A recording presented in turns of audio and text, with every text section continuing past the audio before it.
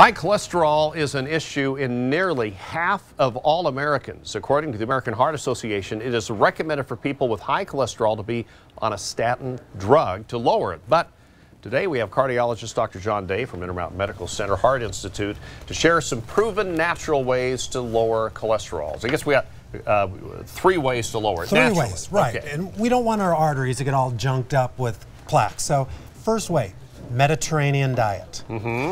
It's not an all-you-can-eat pizza and pasta diet. Darn it. It's mostly vegetables. You may see some fish if you have some meat on your plate.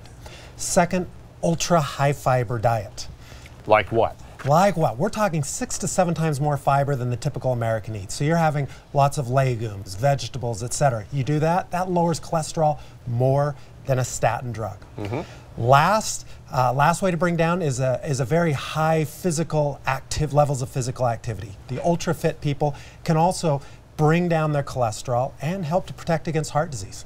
Okay, so 3 easy things right there. What about any kind of supplements? And we talked about the statins. You know, the problem with the supplements is they've never been shown to prevent heart disease. You got to get it with real food. You can't take a fiber supplement. You can't take a Mediterranean diet supplement. You got to eat real food. Statin drugs are, if you're on a statin drug, you can't just stop it. You got to work with your doctor to try to lower your cholesterol naturally, and then maybe you can get off of it. Okay, well, let's keep our hearts in great shape. Dr. Absolutely. Day, thank you very much. For more information on this and other health issues, you can go to drjohnday.com.